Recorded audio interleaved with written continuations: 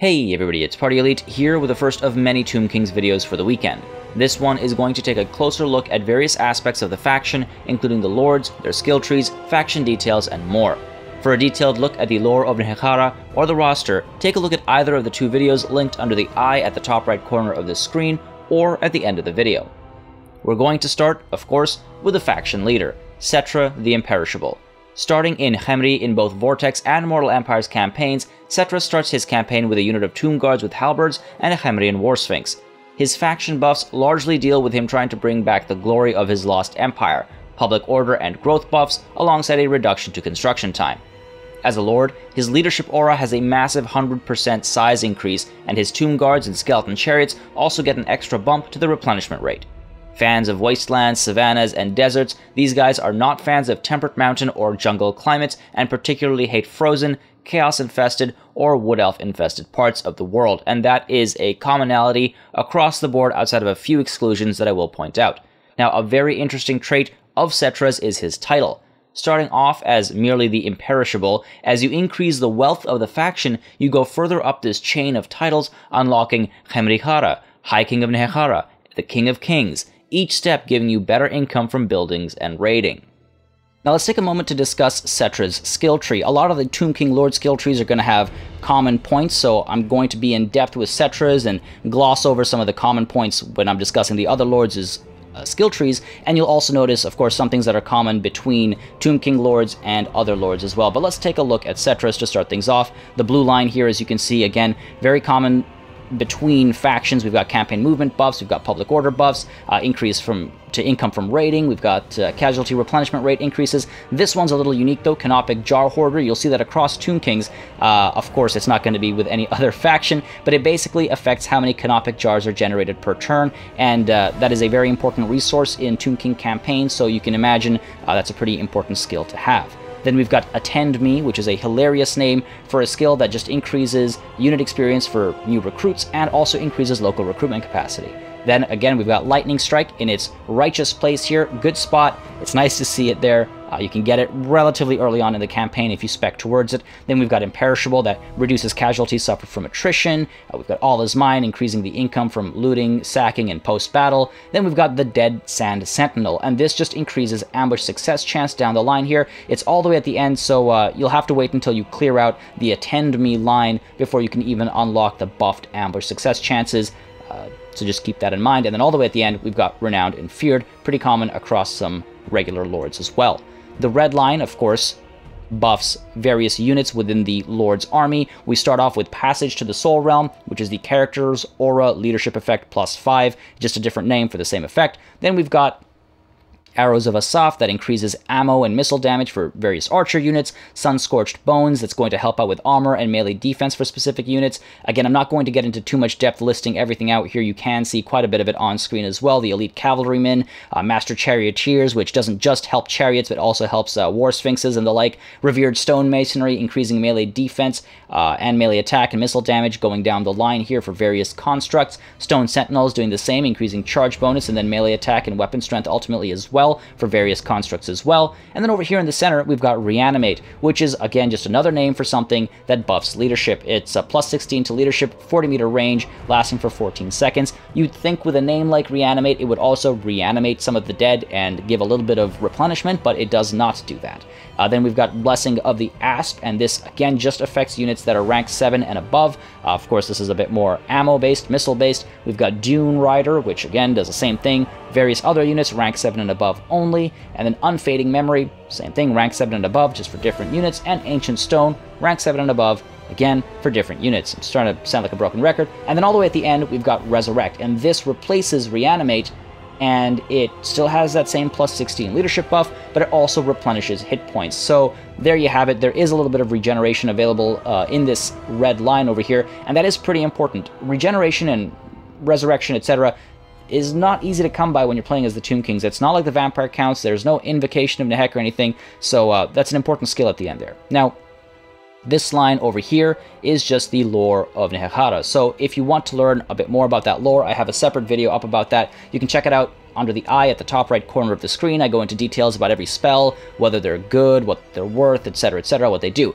So check that video out for details over there. We've got Evasion in the center over here, and that is your standard +5 to melee defense and increase to speed as well. And then all the way at the end, we've got your usual Earthing, Power Drain, and Arcane Conduit. Important to keep in mind, it's a regular Arcane Conduit, not a Greater Arcane Conduit. Then the line above that is a little bit, again, it's similar to other lords that we've seen in other factions. It's just to buff the lord himself. We've got Indomitable Will, increasing charge bonus and leadership, Conqueror, that helps melee attack and weapon strength, Blade Master, that's going to increase melee attack, Hard to Hit, which is going to increase melee defense, Indomitable, again, buffing up leadership. In the center here, we've got Tomb Strike, which really sounds like a wrestling move, and that increases melee attack and weapon damage, and also enables the Lord to cause terror, the possibility of causing terror. So that's pretty great. It can really change an engagement, especially if terror kicks in and sends a bunch of like peasants running or something. Then next up, we've got in this new bucket the Wound Maker, which increases weapon strength, Full Plate Armor, which of course increases armor, Devastating Charge, which obviously increases charge bonuses, and Over My Dead Body, which is quite ironic, and that increases speed, and then later on speed and hit points. Then at the end, Desert Strike replaces Tomb Strike, and that gives a massive buff to weapon damage, a plus 50% buff there, plus 44 melee attack, and of course the ability to cause terror as well. So pretty intense ability at the end over there. Now back to the start over here, we have somewhat of a unique line, of course, over here, starting with Tra, the Great Father. That gives plus 8 leadership for Tomb Guard and Chariot units in the Lord's army. It also gives a recruitment rank buff to plus 2 for Tomb Princes, and it also increases melee defense for Tomb Guard and Chariot units in the Lord's army. Then Unyielding Will is an ability that is unique to Settra, but it's similar to other abilities that other Tomb Kings have as well. It gives a plus 5 to melee attack and melee defense in a constant area around the Lord, 55 meters around him. Then this first bucket has Conqueror of the Past that increases public order for all provinces while reducing public order for the local enemy province. It buffs up unit recruitment rank by plus 1, and it also increases local recruitment capacity. Then we've got Founder of Hemri, and that increases the hero capacity and hero recruitment rank for Tomb Princes, and you can see level 1 and level 2 just buff those numbers up a little bit higher.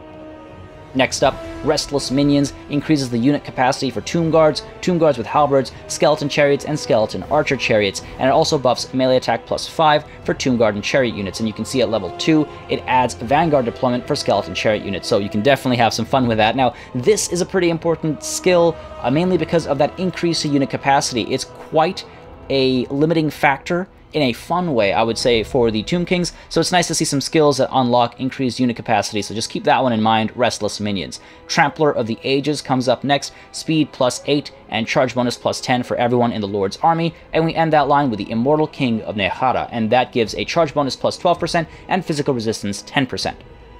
Now, physical resistance can really be buffed up insanely when you're playing as the Tomb Kings, and you'll see me talk about it later on in this video, and it ties in with use of various spells as well that can really get physical resistance insanely high. So just keep that in mind when you're speccing your lords. Up top over here, we've got a couple of unique quest items. The Crown of Nehara, which is a quest battle, will unlock plus 10% armor piercing damage and plus 10% weapon damage alongside a plus 8% charge bonus. Sounds like it's made to lead chariot charges. It affects allies in a 55-meter range around Settra. Then we've got the Blessed Blade of Tra, and this imbues fire damage to the weapon, and it also blinds enemies that are attacked, and that's absolutely massive. Reducing their melee stats by 26 and 27 for attack and defense is huge, because most low-tier and mid-tier Tomb King units don't have extremely high stats, so you're going to rely on buffs and debuffs like this. Then we've got all the mounts, the Skeletal Steed, the Hemrian War Sphinx, the Chariot of the Gods. Then up here we've got Returned in Madness, which increases charge bonus and again buffs physical resistance, so you can really buff those really high. Ancient Tyrant reduces public order for the local enemy provinces while increasing income from sacking settlements. Embalmed in Elixir increases hit points and also increases fire resistance by 15%, and that helps counter the innate weakness to fire that these mummies have because they're wrapped up in bandages, and so they can, light up very easily. And then finally, we've got the Ceremonial Bandages, which increases missile resistance by 15%. So a pretty interesting skill tree overall. You'll see some of these things be common across Tomb Kings, of course, that's how it works, but it's nice to see some things pretty unique between these guys and other factions. So let's hop out of this screen. On the battlefield, we're seeing a lord with some pretty fantastic melee stats. A decent bit of armor, a great deal of armor piercing anti-large damage, split between 330 armor piercing and 20 bonus versus large, and magic to go alongside it all. Atop the Skeletal Steed, we see normal increases to speed, charge bonus, and health, while being atop a Khemrian War Sphinx gives a massive increase to health, armor, and charge bonus, while also buffing speed and weapon strength at the cost of melee attack and defense stats. This also trades the anti-large capabilities for anti-infantry strength to the tune of 345 armor piercing and a 15 bonus versus infantry. Finally, the Chariot of the Gods as his most expensive mount option gives a huge buff to charge bonus and speed, with increases to health and armor, and reduction in melee attack and defense stats as well as weapon strength. This does add fire and magic damage, however, and changes anti-large capabilities to anti-infantry, splitting 295 armor piercing and a 20 bonus versus infantry. Whether mounted or not, Settra has 15% missile resistance and a 25% weakness to fire, which is a hilarious representation of the fact that he's wrapped in bandages. He causes fear and otherwise behaves as an undead unit with crumbling and disintegration. With access to the lore of Nehakhara, he has some fairly strong magic at his disposal as well, but you can learn about magic in my magic video that I've linked to at the top right corner. One of his Lord abilities, the Curse, is an area direct damage passive ability that causes damage to combatants within 40 meters of Settra as long as his health is below 50%. It'll only trigger once, and it lasts for a mere 15 seconds. Unyielding Will is an area augment ability that works passively within a 55-meter radius, giving a +5 melee attack and melee defense to allies. When it comes to low-tier Tomb King units, this is an excellent piece of assistance. Finally, the Wrath of Tra creates an explosion much like Verminous Valor, throwing infantry around, causing some magical and fire damage, but most importantly, clearing a way for Settra to get through a clump without damaging any of his own. It can be used thrice in a battle, and he can bring 2 items to the field as well. The Crown of Nehakhara, increasing armor piercing and weapon damage by 10% and charge bonus by 8%. Another passive, this remains active in a 55-meter radius around Settra and can provide a fair bit of assistance, especially to the dreaded Bone Train.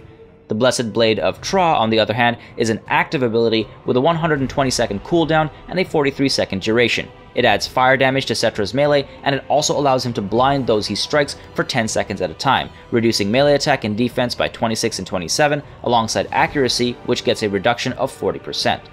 Next up, Grand Hierophant Khatep, leading the Exiles of Nehek. The faction effects here are all reflective of the campaign map situation as well as the mission that Khatep is on. The only negative is the reduced diplomatic relations with the Dark Elves, but apart from that, we see mountains being added as a suitable climate, generating canopic jars every turn, buffing campaign movement range, and increasing casualty replenishment rates. Khatep, as a lord, ensures a bigger capacity and recruitment rank for Lich Priests of all types. Starting with a unit of Carrion and a Hyro Titan, Khatep starts in Nagarond, further north or south depending on the Vortex or Mortal Empires campaigns, and he's likely to deal with the Dark Elves right from the start either way. Alright, let's quickly take a look at Khatep's skill tree. Again, a lot of things are pretty similar. You can see the bottom 2 lines are basically the same as Settra's, or literally the same as Settra's, so nothing really to go over there. Again, just quickly scrolling down it so you can see it's all the same, and we can expect that, obviously. Now let's take a look at, well, this line over here as well is actually the same because he has access to the lore of Nehakhara, and you can obviously see the other video about that as we discussed with Settra as well. Evasion, Earthing, Power Drain, and Arcane Conduit are all a part of this line, so just similar to Settra as a caster, that line is pretty common. The unique stuff. Geheb, the god of Earth, reduces attrition by 25% from all forms of attrition. That's just for the Lord's army, of course. Then it also buffs melee attack and melee defense by +5 for Ushabti and Ushabti with Great Bow units, and it increases experience when recruiting Ushabti units by +2. Reanimator over here increases the leadership aura size and gives +8 to leadership for Nehakhara warriors, skeleton spearmen, skeleton archers, and tomb guard units. Sandstorm basically reduces the cooldown time by 30% for the Sandstorm ability, and it also increases the number of times it can be used by +1. Then we've got Steed Reanimation over here, giving leadership and melee attack buffs for Nehakhara horsemen, skeleton horsemen archers, skeleton chariots, and skeleton archer chariot units. Then Tomb Protector increases the Tomb Guard unit capacity by +2, and it also increases the casualty replenishment rate by +10% for Tomb Guard units, and that's obviously just in the Lord's army. Lich Lord over here increases the hero capacity and hero recruitment rank for Lich Priests, and at the end here, the Grand Hierophant increases the Winds of Magic power reserve, and it also increases the hero action success chance by +5% for Lich Priests across the faction.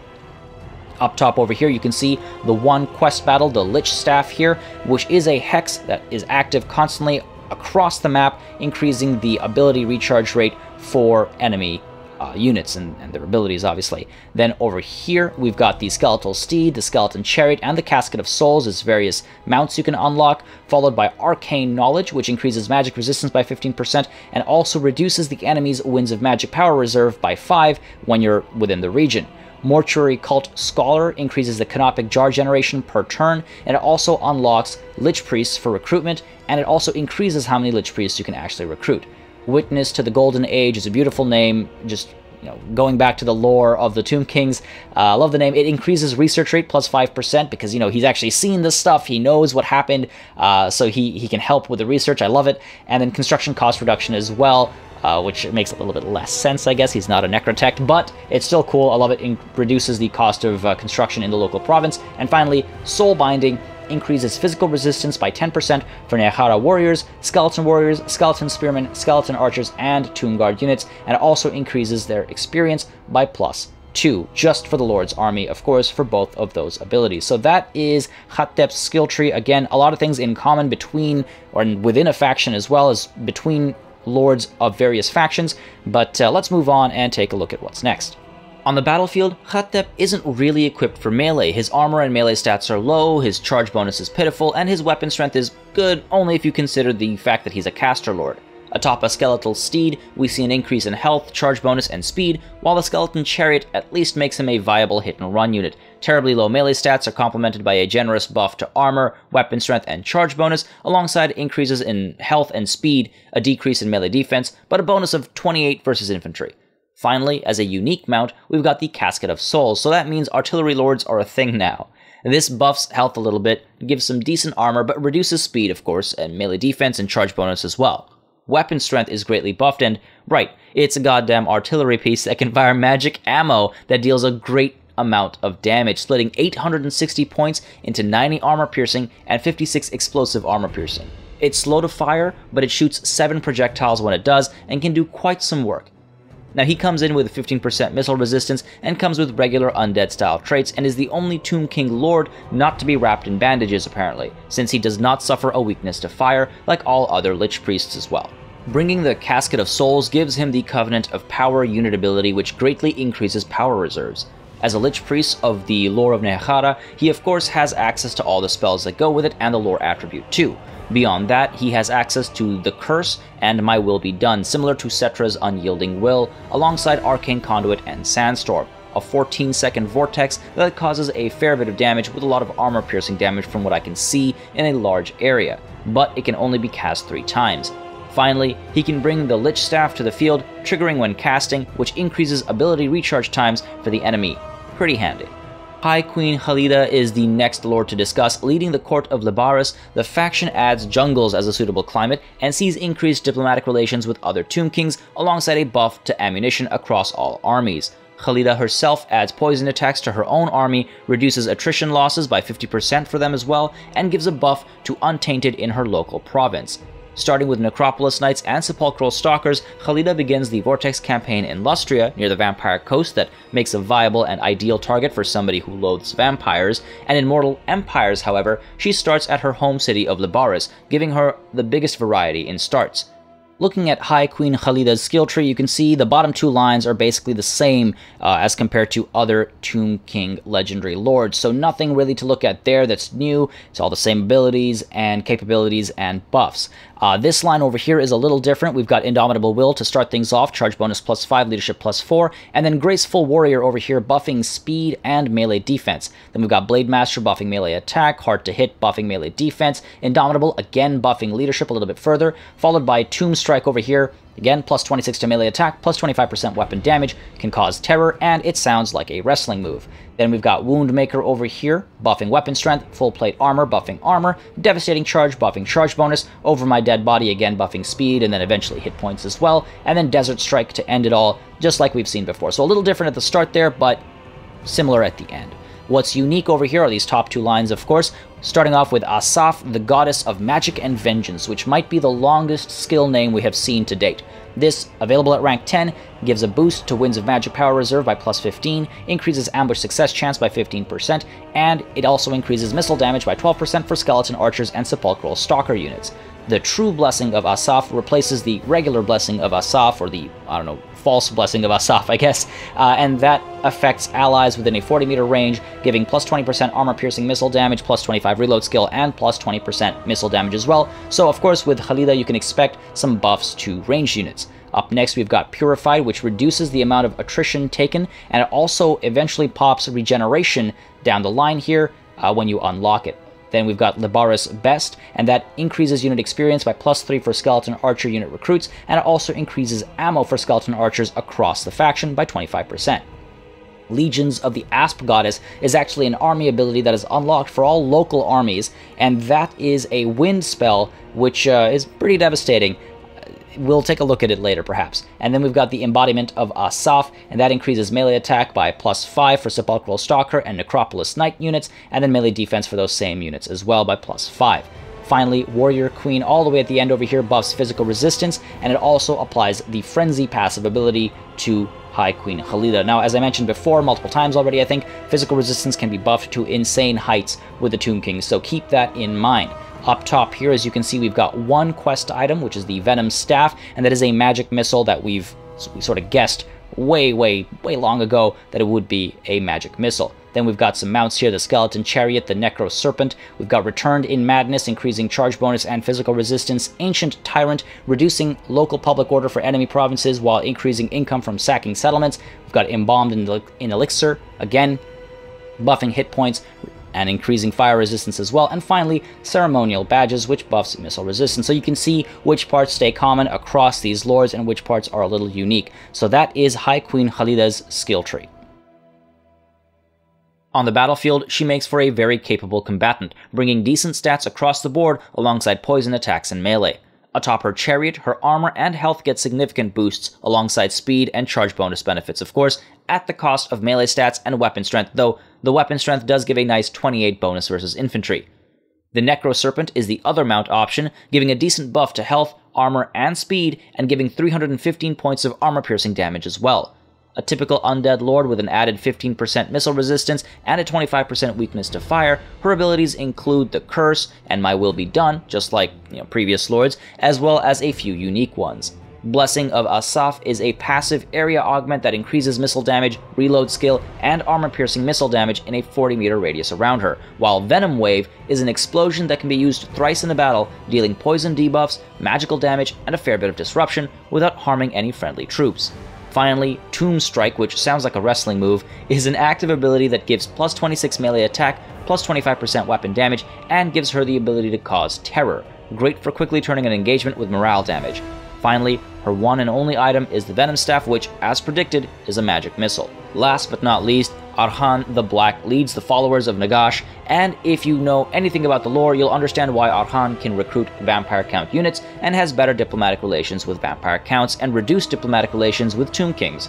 He also has plus 10 Winds of Magic reserves for all armies, and Vampiric Corruption doesn't affect public order. Heroes in his army also see slight buffs to melee attack and defense, and starting with a Tomb Scorpion and some Crypt Ghouls, he will start at the Wizard Caliph's Palace in the Vortex campaign, while Mortal Empires has him shifting over to the Sorcerer's Island nearby. This just makes me think that he's making room for an Araby start position. Looking at the skill tree, again, you can see things are pretty common across the board with the bottom two lines, so I'm just going to scroll down this so you can see how everything is basically the same abilities, the same buffs, etc. down the bottom two lines. Over here, we've got the Lore of Death, so again, that's similar to any Lore of Death caster, of course, and that makes perfect sense based on his background. So that's Lore of Death. We've got Evasion, Earthing, Power Drain, and Arcane Conduit as well. The line just above it is similar to Settra, but there is something unique at the end. We've got Indomitable Will, Charge Bonus +5, Leadership +4, Conqueror buffing melee attack and weapon strength, Blade Master buffing melee attack, Hard to Hit buffing melee defense, Indomitable buffing leadership.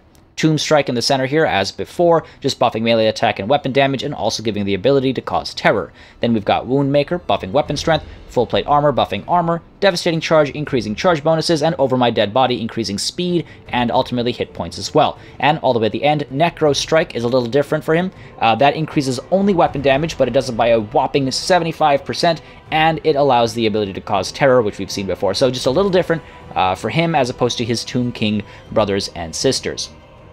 Up top over here, the two unique lines, we've got Osirian, the God of the Underworld, available at rank 10, casualty replenishment buff by 15%. It also increases missile damage by 15% for the Casket of Souls units, and those are both for the Lord's Army, while it also increases local recruitment capacity by +2 in the local province. Vengeful unlocks the Befalling Curse, which replaces the regular curse, and that is a direct damage ability that triggers right away when hit points are dropped below 50%. It's got an effect radius of 40 meters, and it just causes some damage, and it also reduces enemy vigor.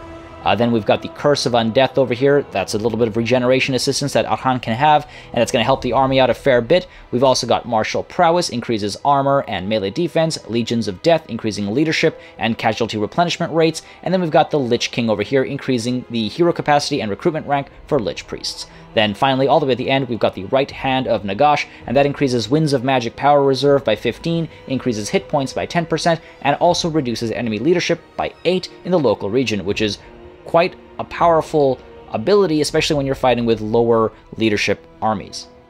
Then over here, we've got the one unique quest item, that's the Tomb Blade of Arkhan, and that allows for replenishment of hit points within a 30-meter radius of Arkhan himself, and it actually heals injured units before resurrecting them, as we can expect of typical undead resurrection spells. Then we've got the mounts, the Skeletal Steed, as well as the Skeleton Chariot, and then Returned in Madness, increasing charge bonus and physical resistance, Ancient Tyrant, which reduces public order for enemies in a local enemy province, and it also increases the income from sacking settlements.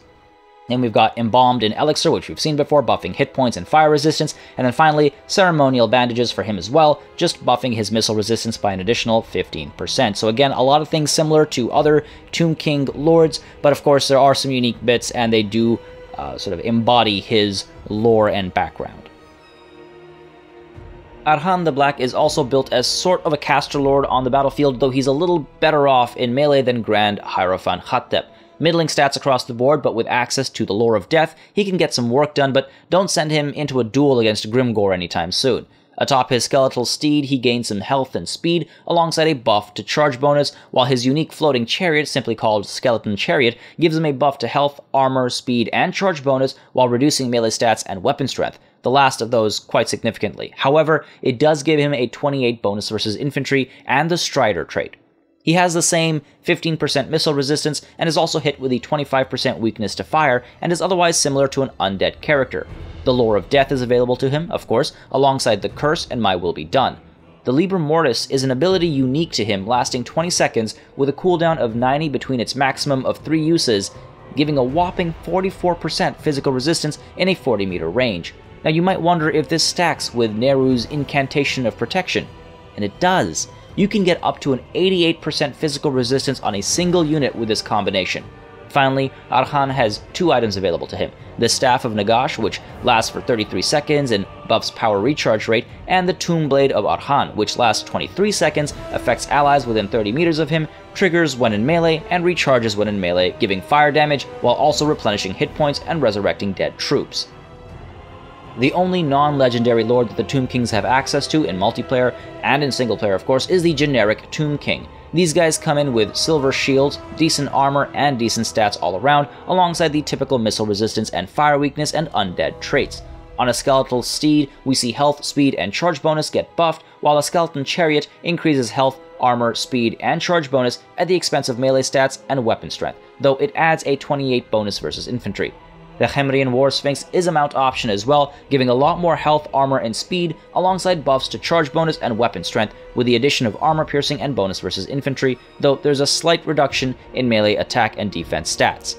Abilities include the Curse, My Will Be Done, and Tomb Strike, which we've seen before, as well as Reanimate, which despite the name only increases leadership by 16 in a 40-meter radius for 14 seconds.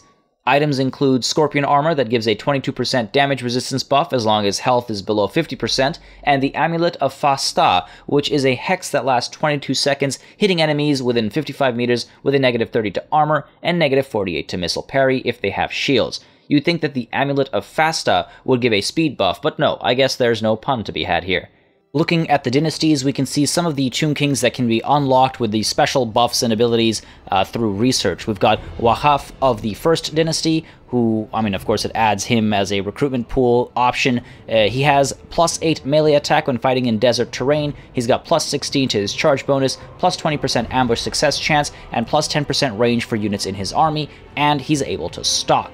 Then, Rahash of the Second Dynasty has Public Order +1 for all provinces, a Character Aura Leadership Effect +5, Leadership Aura Size +20%, a Ward Save of 5%, and a Tax Rate buff of 5% across the faction.